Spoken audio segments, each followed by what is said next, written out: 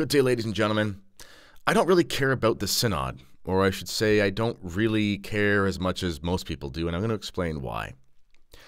So this isn't a perfect comparison, but I want to set the stage. So during the lockdowns, I spent a lot of time covering the lockdowns as a journalist, podcaster, whatever. And I watched a lot of hearings, whether it was medical licensing boards or provincial this or provincial that. I myself went through a regulatory hearing thing with the Ontario College of Teachers because I was canceled for being, too Catholic as a Catholic school teacher. Point being, I watched and have lived through these bureaucratic things. And watching what happened, consuming the information, I realized that the institutions are irreparably corrupt. There is no moral or philosophical or principled goodness left in any of the institutions. I'm not saying this to be completely negative. I'm just recognizing it as a fact.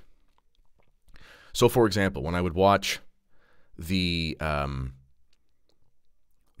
battles between doctors who had objected to the various COVID interventions and the right licensing board for physicians, there was no the lawyer who was arguing on behalf of the conscientious moral doctors could present the greatest moral philosophical case on earth as to why it was wrong to force doctors to do X, Y, and Z.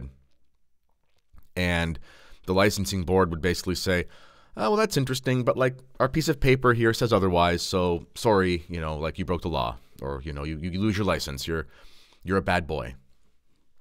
It didn't matter. I've seen people, even in some cases, I've seen people have minor victories as far as, keeping their churches open or keeping their businesses open or crossing the border without a vaccine passport or something like that. And they'll go to court, and in some senses, they'll have a victory, but the victory has nothing to do with the morals of the thing. The victory has to do with the legal technicalities. Basically, it's, we're hearing this case in August of 2023. The lockdowns ended in March of 2022. So therefore, all of this is a moot point. Basically, this no longer has juridical effect, so we're not going to argue this case. We're just going to throw it out because it's a waste of time. It's like, well, it's a victory in the sense of so-and-so was able to not go to jail or not have to pay $100,000 because he kept his business open. But he didn't actually win any moral victory. Why am I saying all this? I'm saying this because this is exactly what's happening with the Synod. The Synod is a bureaucratic, communist dumpster fire. Some people say it's a hostile takeover of the church. It's not a hostile takeover of the church. It's a facade. The hostile takeover of the church has been happening for 60 years. People wonder why, we're in this position where essentially you have a democratic vote system, something like that, where people show what they want, and then a bunch of heretics mixed with some Orthodox Catholic prelates and theologians sit around with a bunch of nuns in pantsuits and pro-abortion activists, and James Martin is there wearing a ski mask, and they wonder why this is happening. This has been happening for 60 years. No disrespect to the cardinals and things like that, like Cardinal Muller and so forth, who are saying all the things that are edifying to people. I get that. But they're saying things that are watered-down versions of what Archbishop Lefebvre said 40 years ago. I'm not doing this to be a I told you so thing. I'm just saying this synod is literally the logical conclusion of collegiality that is part of the spirit of Vatican II. This has been happening forever. The synod is just the same thing as a bishops' conference on the world stage. And if you're wondering what's on this shirt, that's not me, that's my buddy, but I guess I am there. This is, we were doing Eucharistic procession, and we all were wearing sunglasses and looked kind of like security agents, so a friend made a shirt called Bouncers for Jesus, so that's why I'm wearing this funny t-shirt. Anyway, so the reason I say I don't really care in the sense is this can't change anything. Obviously, it's distressing for people, but they want you to keep caring. They want you to keep tuning into these things. They want you to keep hanging on the words of every single prelate. James Martin said this, Cardinal Muller said that. And again, I'm glad that people like Cardinal Miller are saying good things, but they want you to just be involved in this continual destabilizing, demoralizing process. This is communism. This is how communists act. They didn't condemn communism at the Second Vatican Council. That is the major problem. In a communist framework, and you don't have to be an actual card-carrying communist to be thinking like one. Many of the men in the church think like communists because most people who have ever gone through any education system in the last 50 or 60 years have been educated with Marxist principles. It's just a fact. Unless you educate yourself out of that, basically purge your intellect, you will think like a Marxist. It's almost impossible not to. We're seeing that right now with Israel.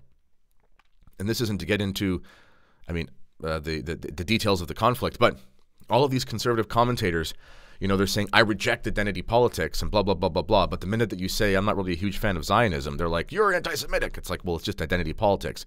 Even all the conservatives are Marxists is what I'm saying. The same thing is true in the church. So what a Marxist wants you to do, they want you to be continually in conflict and continually in strife, because while you're demoralized, then they can come with the knockout blow. This is what a good fighter does, or a good military general, okay? If you watch a good boxing match, sure, they might go for the knockout early, but really, they play the long game, they get you off balance, and eventually when you're tired, they throw the fatal punch, okay?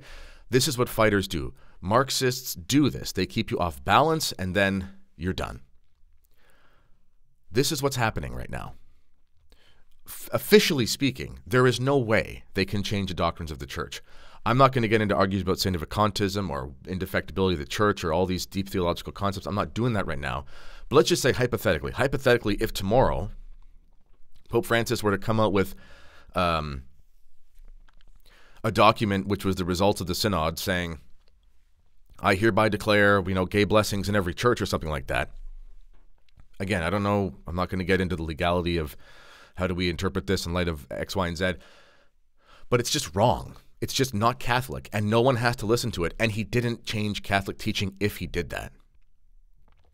This isn't to downplay people's concerns, but it is to say, just like with COVID, just like with Trump, the communists, the Marxists, they have you glued to your TV set. They have you glued to your phone. They have you glued to the news, and you have to be consuming over and over and over again every single possible tweet or every single possible article or every single possible opinion or every interview with so-and-so and so-and-so.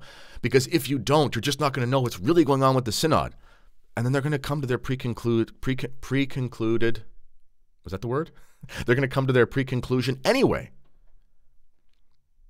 They're going to do what they're going to do with this. Just like the liberals at Vatican II were going to interpret the documents with the time bombs they implemented, which they've admitted to. Just like the, Marxists who handle our societies, when they started doing lockdowns and said they would never come out with vaccine passports, they knew they would anyway. This is how they operate. So I'm not saying give up. I'm not saying, it's not good to know what's going on. What I am saying is the synod itself is a distraction. The synod is a demonic, legalistic, pharisaical mechanism that is used to get you to compromise on the Catholic faith, because you're going to be spending all this energy saying, well, so-and-so's fighting back, so-and-so's fighting back, and I'm glad they're fighting back. But then by the end of it, the thing will have been so chaotic that you're going to be thinking something's a victory when really it's a defeat. This is what happened after the Second Vatican Council. The liberals presented the most absurd documents after they rejected the schema, and then the conservatives spent the next 3 years fighting tooth and nail to make the documents more conservative. So by the end, the documents were much more conservative, but it was such a impossible fight because of such a devilish plan by the liberals that by the time they get what they consider to be conservative documents, upon greater reflection over the next 5, 10, 15 years, you realize the documents themselves were still liberal, and the victory is still there. This is what's happening with the synod. Anyway, rant over. But yes, if you want to keep up on church news, yeah, it's important to a degree. I get that. But God is allowing this, and there can be no change in Catholic doctrine. And knowing every single in and out of every single document that comes out of this committee or that committee, all it will do is cause you to have basically turmoil. All it will do is weaken your faith. And then the liberals will have an even greater victory than you thought they would. If you just unplug and check out and focus on the catechism and focus on tradition, and this is why I've said it 1,000 times, the SSPX is a providential gift from God, because it doesn't matter where you live, if your diocese decides to throw in some crazy gay blessing thing or whatever, you've got a chapel down the road, and if you can, put away your codes of canon law and your legalist mindset for a second, you can find a way to raise your family and get your kids to heaven. And there are other priests that do that as well who aren't in the SSPX. I'm just saying, that's all I'm saying. So, at any rate, if you want to know more about why we are where we are, I did write a book, and my book is called SSPX The Defense. I'm going to see if I don't think I have my thing for it here. Anyway, you can find that link in the description to this video. Don't become a slave to the synod of synodality, news and whatever. That's what they want, because by the time it's all over, you're going to be exhausted and they can come in with a knockout blow. So, as always, let me know what you think in the comments. This has been the Kennedy Report. Until next time, God bless.